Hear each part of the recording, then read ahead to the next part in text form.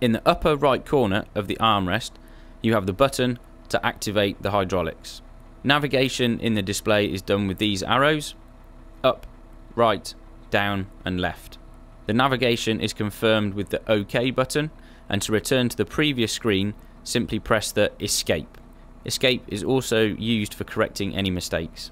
Now switch on the hydraulics and let's see what we can find inside the settings. First, turn on the ignition and press Escape. Here you will see the tree menu structure. First up is the general view, dual view and hydraulic settings. Arrow down to level 2, U-pilot headland management to the left and tractor settings to the right. Down again to level 3, on the left are units for measurement like litre, Celsius and meters. To the right you have the performance data for tractor and implement like fuel consumption or hectares worked.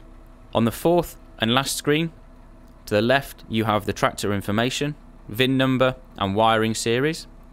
Located to the right is a new square where certain machine functions can be analysed by service personnel. The bottom of the screen will also show all the malfunction codes for the tractor use. So 4 screens in total.